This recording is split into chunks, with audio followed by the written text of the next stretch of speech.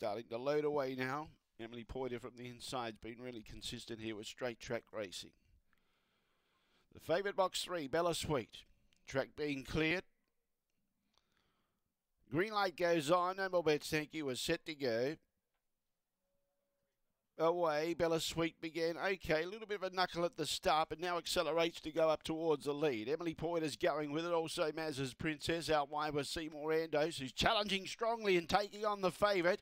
Go Dolly behind those, well back was Burnerman. In front, Bella Sweet just beats Seymour Andos. Now behind those, Go Dolly, Emily Poiter and Burnerman in a photo for fourth of those two. Webleck Bow and Mr. Spock, Maz's Princess pulling up quickly at the tail end of the field.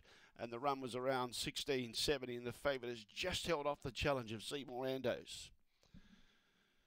Number 3, the winner, began fair, but then accelerated quickly to take the lead. Seymour Andos moved up on the outside. Emily Poiter was on the inside, and Go Dolly was trying to get down to the inside.